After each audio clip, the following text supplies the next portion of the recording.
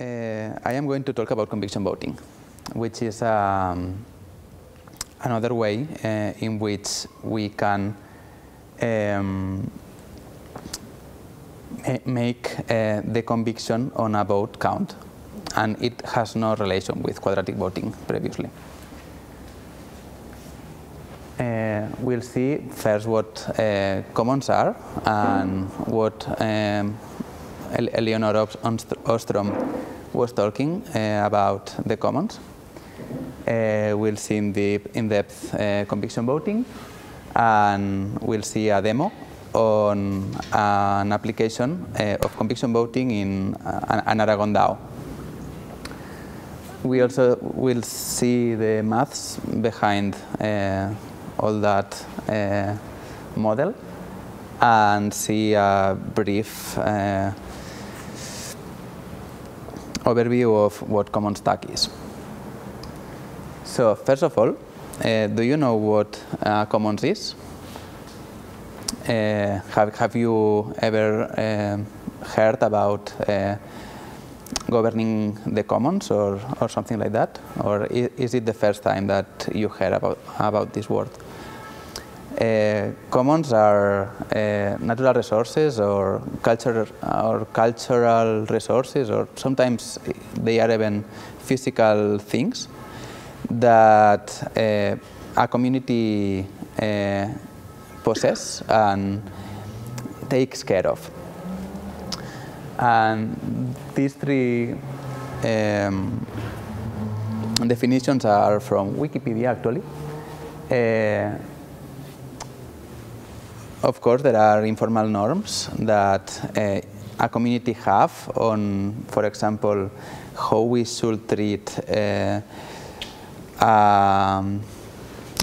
natural park, or sometimes they even are laws that are governed by states, right? But we normally have social rules that prevent us from being rogue with the places that we live in. And also, a very interesting part is that it's a way in which we can govern something that doesn't intervene a market or a state. And I will come with that idea later on. So, have you heard about the tragedy of the commons? It is the most common thing that you hear about the commons, that they usually end very bad. That guy, Garrett Hardin, popularized a story about a field in which cows were eating, and the farmers were a community, and some of them thought that if they have more cows, they are going to earn more money. And the thing is that it is better for the farmer to have one cow more, but it is worse for the whole community, because it is worse for the ground. Because if there are so much cows, then the field exhausts, right? And this is called commonly the tragedy of the commons, that if we don't have some laws from a state, or we make pay people and we have that market, we cannot govern very well something that is from everyone. But Eleanor Ostrom did a lot of research along her life about communities that actually takes care of natural resources and does it well. So we can say that in many commons, if they are not managed well, tragedy of the commons is a thing. They actually disappear, or there are free riders that get a lot of benefit from them, but at the end the community dismantles. But if they follow a certain set of rules, which are the 8 principles of Ostrom, we can govern a commons without a state and without a market. And which are the rules? The first rule is that a commons must be bounded. So you have to know who is inside the community and who is outside. And of course, communities can be very open, but at the same time, the people who is inside must follow those social norms, and that can be at the same time informal. But we need to know who is taking care of the commons and who is not.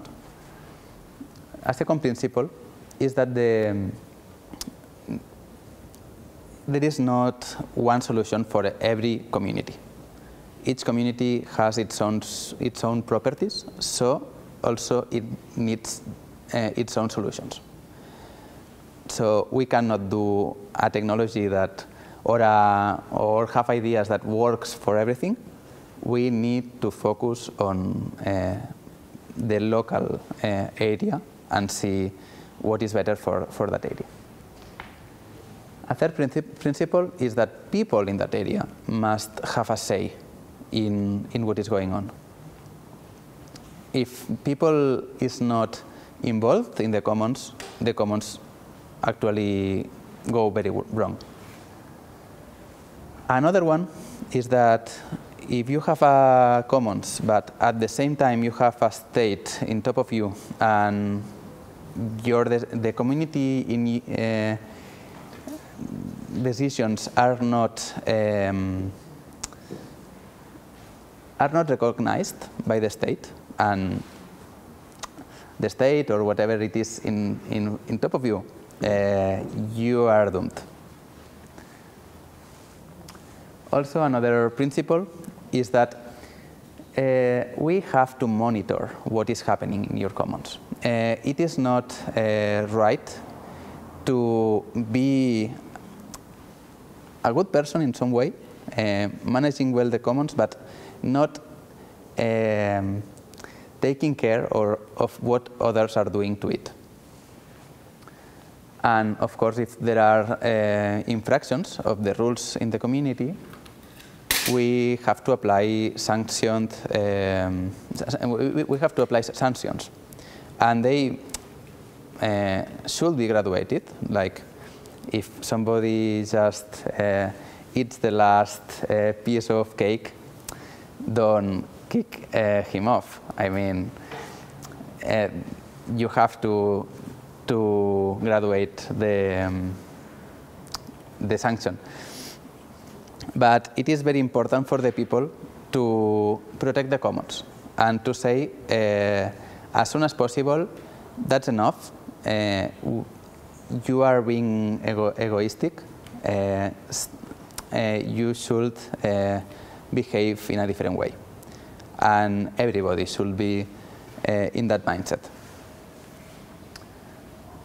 And resolution should be, the conflict should be that easy. I mean, conflict in a commons is something good if it's taken in a first place and not led to the when it is impossible to live with a person, right? As sooner we raise a conflict, the better. And also, of course, if we have, as I said, we need little communities that are self-managed, and those little communities can be inside of bigger communities, but at the same time, they must be self-managed. We cannot have a national commons because people then it's not they have no sovereignty over the things that they are doing with their lives. So is this part, everyone is following the, okay.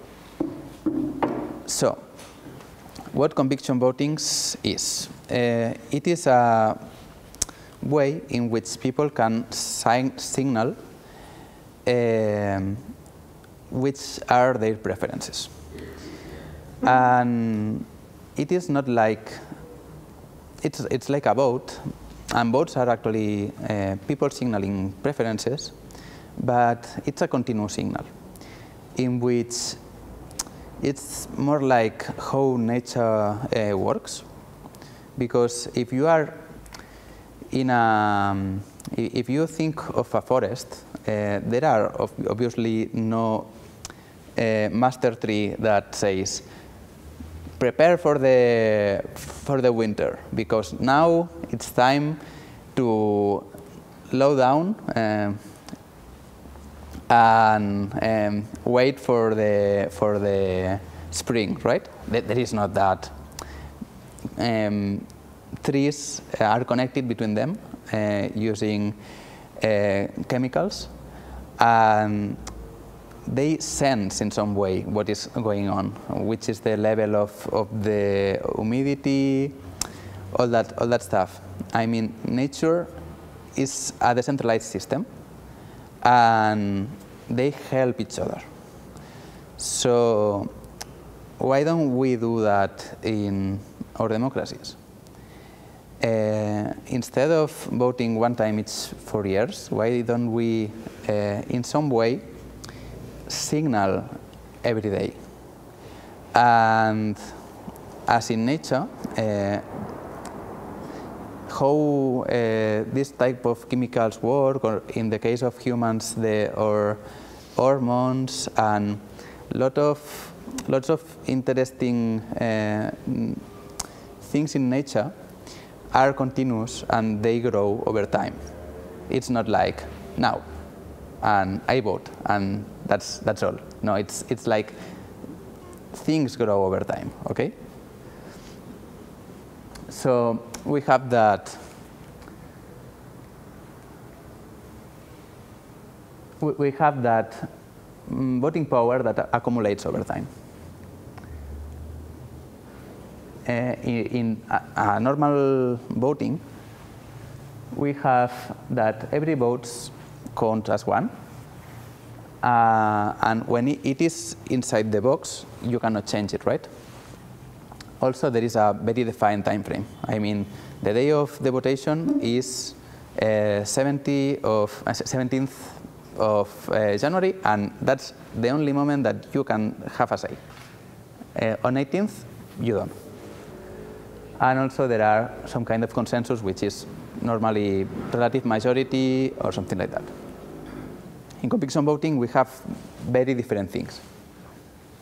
We have that the voting is continuous. You are voting every day. You can change your vote at any moment, and it grows stronger over time. And the proposals are there when you put them. There is not a good moment to vote. It's just you can vote anytime to the proposal, and it offers some interesting properties, such as because in many DAO votations, are you familiar with DAOs, right?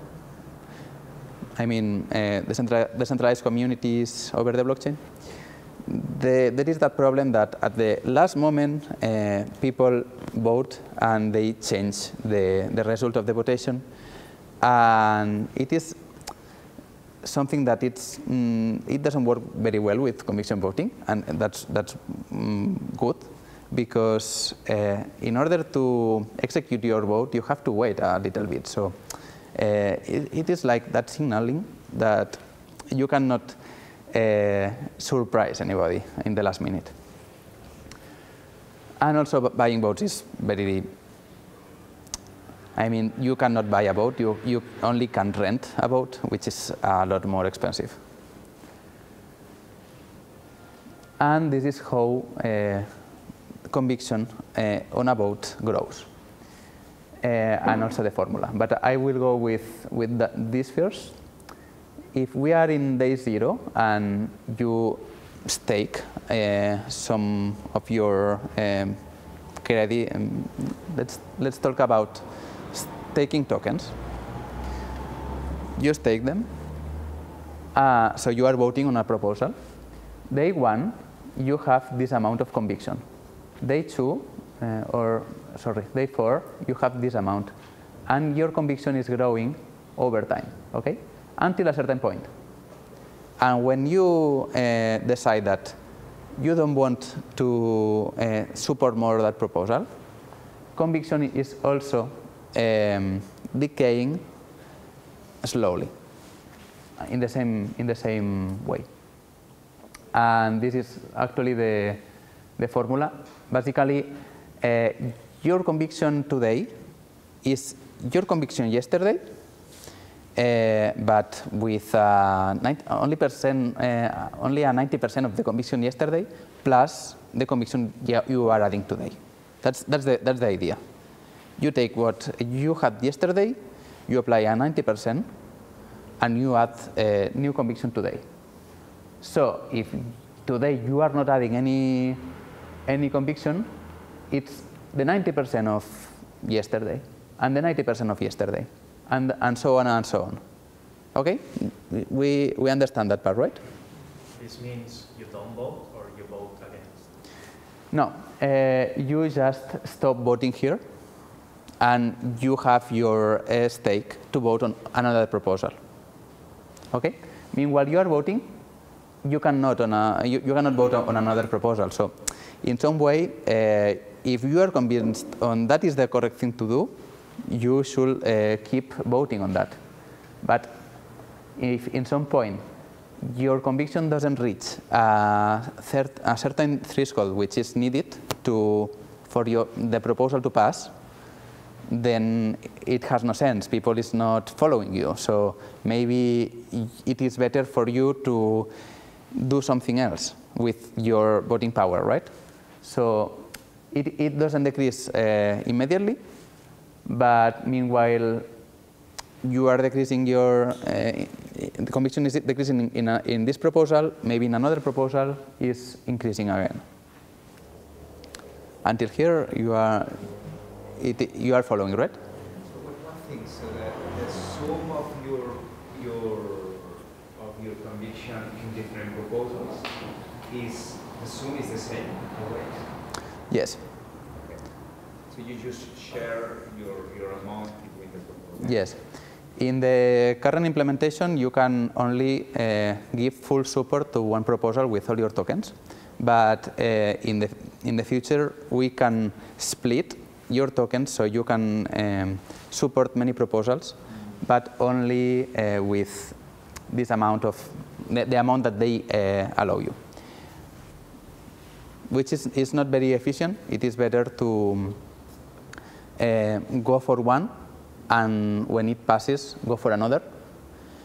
Or at least it's not efficient until we apply something else that we are going to talk later.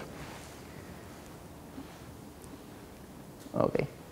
So these are the different people voting on something, and this is the sum of all of them. So actually, this is the one conviction that counts, the sum of all the people who is staking on that proposal. And it is as easy as add them. So it's very interesting for implementing them in a software, because it's very easy. And then there is that threshold that I was talking about, in which you need to define a certain point of conviction in which you are going to allow a proposal to pass. Normally, we are talking about funds. I mean, we have a shared amount of funds, and we want to spend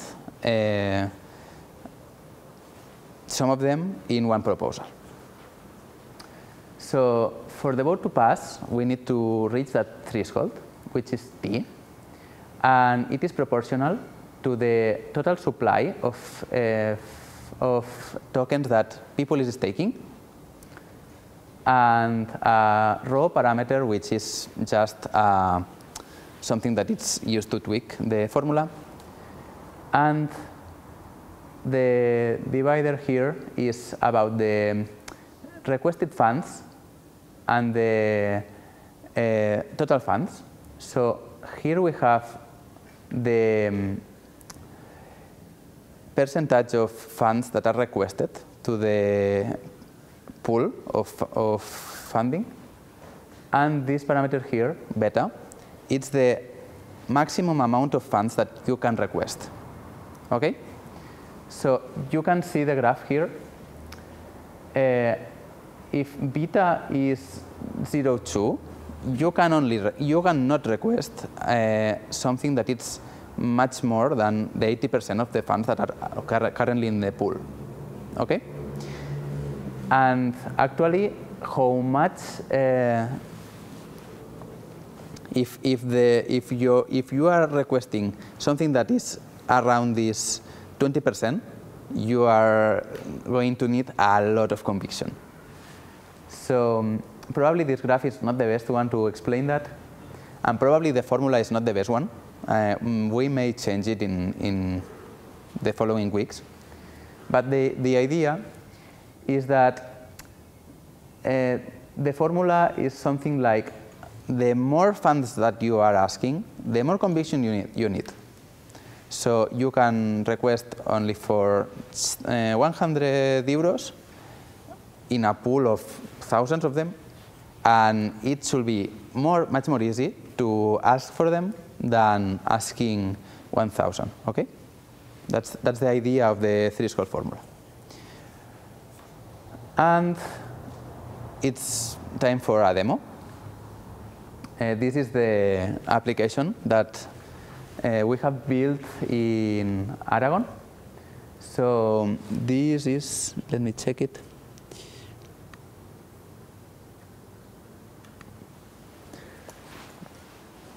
This is an Aragon DAO. And these are the tokens that are used for staking. So we are going to add 15,000 tokens to another account. And as we see, it is going to appear two Ethereum accounts that have 1,500 tokens. Okay, so they have the same amount of tokens to stake and to vote. Here they appeared. Okay, and now we go to the conviction voting application, which is the thing that we have done, and we see 3 proposals here and 500 dice, which are money, and each of the proposals. Let me. One moment. Each of the proposals are asking for some money, okay? And we just signal it that we want to do conviction voting, and it is going to pass because, as you see, the conviction is going to grow in the future, and we see the future approaching, and this is the threshold. Also, we can see it here. Right now, we have a 5% of the conviction, and only an 11% is needed because the threshold is low in this case because we are only asking for 1,000 dice of 15,000. And it is going to pass. Actually, it should already have passed, but it passed. So we go to execute the proposal, and now, if we had 15,000, now we are going to have 14,000.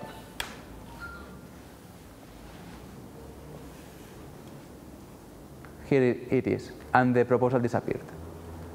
And now we are going to vote on that one. I don't know which one they are going to vote. Probably the top one. Yes, we are voting on the top one. We are going to change it is not going to pass, okay? Because we require so many % of conviction. And the thing is that with only one person who is staking on that, it's not going to pass EVA, because your conviction, yeah, even if you are waiting for the forever, your conviction is not enough. So you need both people staking on that, and this is the sum of both convictions. And this is your conviction, the account that is connected at the moment, and this is the sum of all the people who is staking on that proposal, and it's going to pass, of course. If you go to another one and you want to stake on the other one, you cannot. You have to withdraw your support from the one that you are staking on. As what is it doing now? And later on, well, as you can see, now the support is not anymore there. It's going to decrease. This is your conviction. And now we are staking on that other proposal. You are following along, right?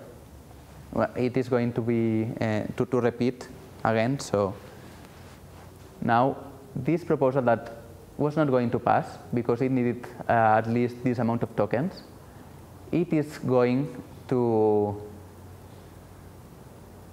pass because we are staking 5,000 tokens here, and it's going to pass in 30 seconds. Also, you can see here which is the proposal that you are supporting. And as you can see, the thresholds are adapted to the amount of funding, the funding requested, and the amount of tokens. Now, when it's passing, this threshold of 61% is going to be a lot much more, because we will only have 13,000 dice to spend. So now we execute that.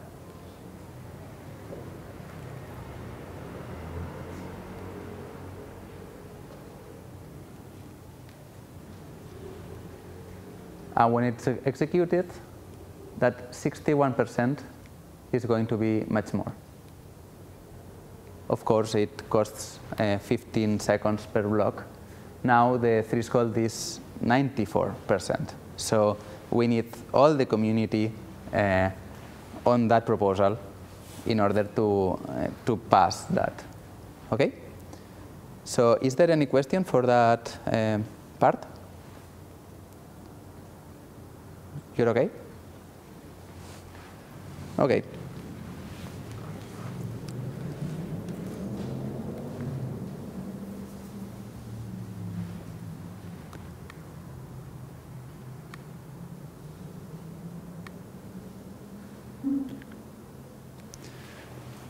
So we are going to deep a bit more into the maths of it.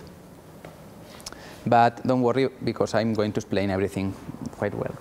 Okay? The thing is that how can we calculate which is the 100% of the conviction? And how will we need, because as you see, this is a bar that indicates how much conviction you are going to have with your current vote. How can we know the future? We can take the conviction formula and make a limit when time is infinite, and we can obtain that other formula, which is actually much simpler. And this allows us to know how much conviction is 100% and how much conviction is the one that you are going to get. Also, as you saw before, when you don't have enough tokens, it also says you need at least 1,000 tokens. How do we get that? We get that formula, which is over here, and we isolate the x, which represents the tokens. And other formulas.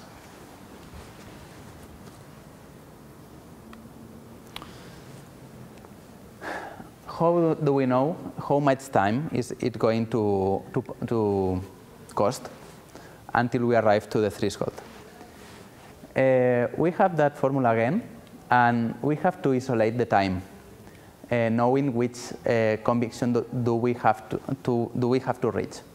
So knowing that and isolating the time, doing some magic with Wolfram Alpha, which is a pretty good online tool, we obtain that formula, which is so crazy.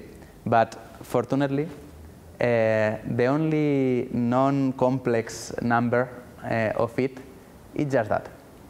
So we do a logarithm of this thing, and we have the time pretty well. And also, the problem with solidity and all the problems that it carries.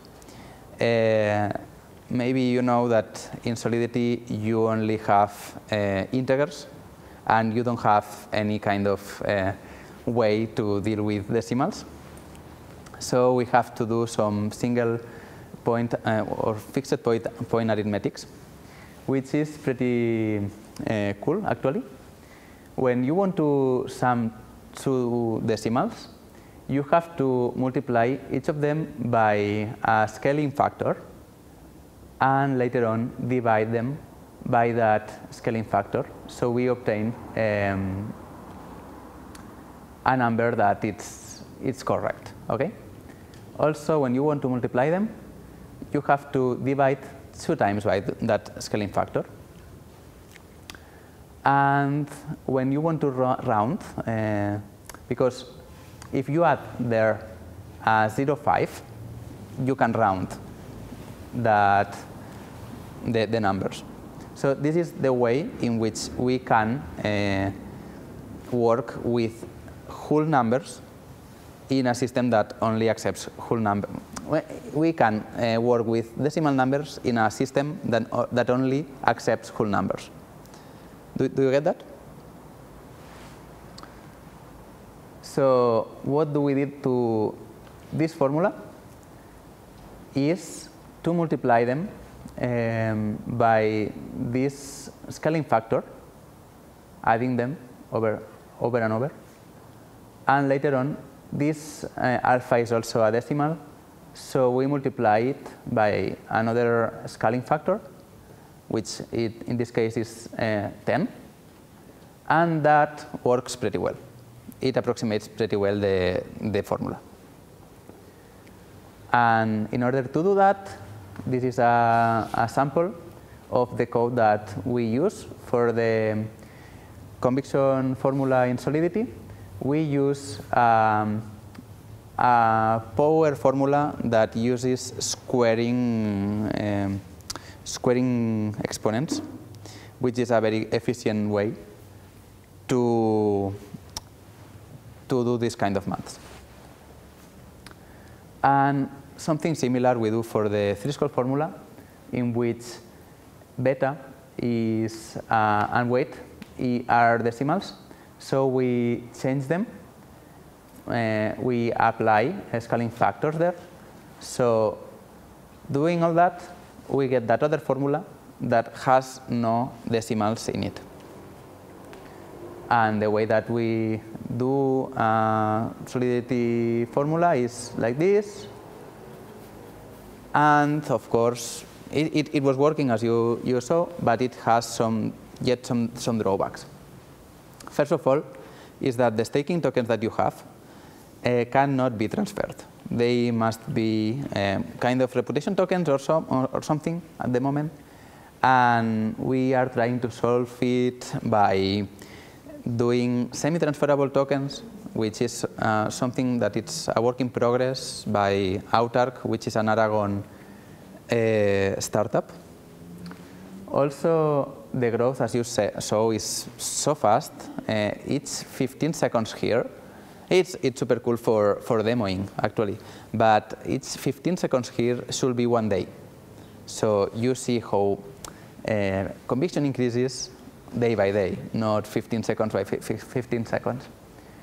Also, as I commented, threshold formula should be changed. because it should be like a bit more smooth, and we can only signal one proposal, which would be very cool to have many of them, right? And becoming with that idea of maybe it's better to signal many proposals at the same time, but it's not efficient, as I said at the beginning, because it's better theoretically to just focus on one, and when it passes, focus on the next one. But if we apply quadratic voting, maybe we can do it better. So it is better to support all the proposals that you want to support, because it is better for everyone. And also we can apply support against. I mean, at the moment it's like you can only support or not support, and the default is not supporting. But if somebody wants to build a crazy thing with the money of the DAO, maybe you should show active resistance against that, right? So maybe it's one thing that we will add in the future. You have a lot of resources that are in the meetup page, and I am going to talk also about, it is just one module in Common Stack, this conviction voting here. But we have a lot more going on. And as I said at the beginning, each community needs its own tools. And we don't want to provide only one solution for everyone. We need modular components that work well with each other, so communities can choose the ones that they want to work with. So, of course, we also have quadratic voting here, and many other ways to govern the communities. There are many ways to propose. There are many ways to fund the communities and to analyze if everything is going well. Also, we have CatCat, which is a software that allows us to simulate what people is going to do with the tools that are provided. And one of the tools that we are providing is that augmented bonding curve. Actually, we only provide, I should be clear with that, Common Stack is only designing the components, and that implementation is done in an Aragon startup that it's called OneHive. I am in the two places, so I kind of do the bridge. But coming back to bonding curves, this is a way in which we can fund communities by allowing everyone that wants to donate at the beginning fund that pool, and later on when we have started that, actually this is a graph that relates the supply that we have and the price of the tokens that we are offering. That tokens that are being staked. Please stop me if there is something that you don't understand, because maybe I am just missing things. Okay, that's the price, and that's the supply of the tokens. So if there are not much people having tokens, the price is low, and if there is a lot of people, then issuing new tokens is something that is going to cost much more. So this is a way in which we can fund organizations that allows people who were not in the beginning to have a stake on them. Of course, the people in the beginning have more, it is easier for them to get a high stake because they have very low prices in the tokens that govern the community. But at the end, somebody can come and say, I am super fan of this community, I want to be part. I know that at the moment it's hard to get tokens, but I already saw that community is very good guys. I am going to donate and have some tokens to participate in the conviction voting. That's a little bit of the idea of the bonding curves applied in this system.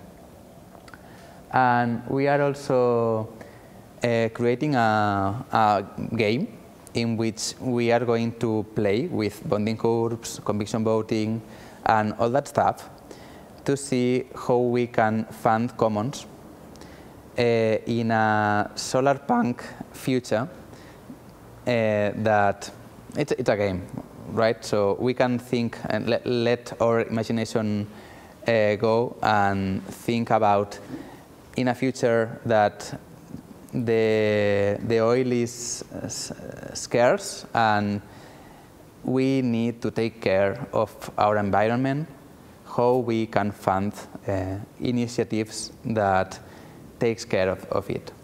And we can begin now, actually. It's just a mindset.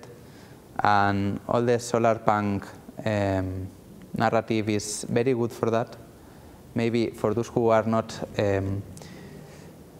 familiar with that, it's like cyberpunk, because it's a future full with a lot of technology. But instead of being depressed because the future is going to be so bad because the cities are going to be so big and Blade Runner and all that stuff, we can think on futures that are more integrated with nature and people is more engaged with each other and use technology in ways that connects them, but not in the way that we are connecting today, which are actually disconnecting, but really connecting and doing stuff together. And pretty much that project is following that narrative. And that's all. If you want to join one of those things, I let here the links.